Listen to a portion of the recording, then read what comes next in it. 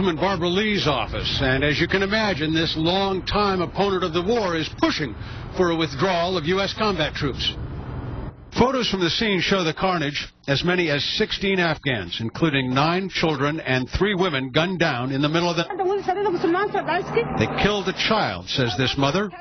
NATO officials believe a rogue Army staff sergeant, apparently carrying an automatic weapon and a pistol, left his base, went to a nearby village, and shot victims at random. This just speaks to why we must hurry and end this war in Afghanistan. There's no military solution. Congresswoman Barbara Lee is hopeful that members of Congress will sign on to her bill to kill funding for combat operations. But provides the funding to protect our troops and contractors and to bring them home in a very rational and systematic manner. In Fremont's little Kabul neighborhood, home to one of the largest Afghan populations in the country, people were reluctant to talk about the shooting or its impact on U.S.-Afghan relations.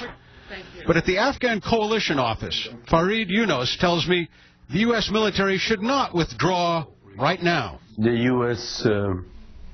can still operate in Afghanistan to save their own face and to also redeem Afghanistan from Al-Qaeda and the Taliban.